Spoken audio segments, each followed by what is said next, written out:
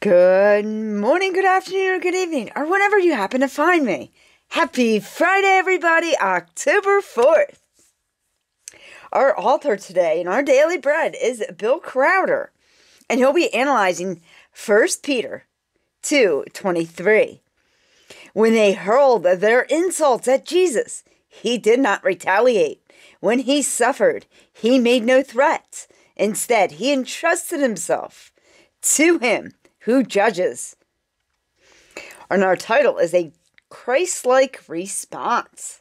George was working on the construction job in the heat of the Carolina summer sun when somebody living nearby walked into the yard where he was working. Clearly angry, the neighbor began to curse and criticize everything about the project and how it was being done. George received the verbal blows without response until the angry neighbor stopped yelling. Then he gently responded, "You've had a really hard day, haven't you?" Suddenly, the angry neighbor's face softened. His head dipped, and he said, "I'm sorry for the way I spoke to you." George's kindness had diffused the neighbor's wrath. There are times when we want to strike back, to give abuse for abuse and insult for insult. What George modeled instead was kindness, seen most perfectly in the way Jesus bore the consequences of our sins. When they're hurling insults at him, he did not retaliate. When he suffered, he did not make threats. Instead, he entrusted himself to whom judges justly. All of us will face moments when we're misunderstood, misrepresented, or attacked.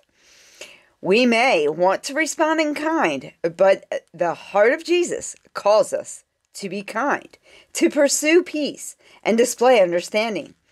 As he enables us today, perhaps God could use us to bless someone enduring a hard day. Caring Father, please help us all to find you and the strength in you, grace and wisdom to display the heart of Jesus daily. Thank you, O Lord. Amen. And now a couple questions for us to think about. What makes it so easy to strike back at others for their unkind words?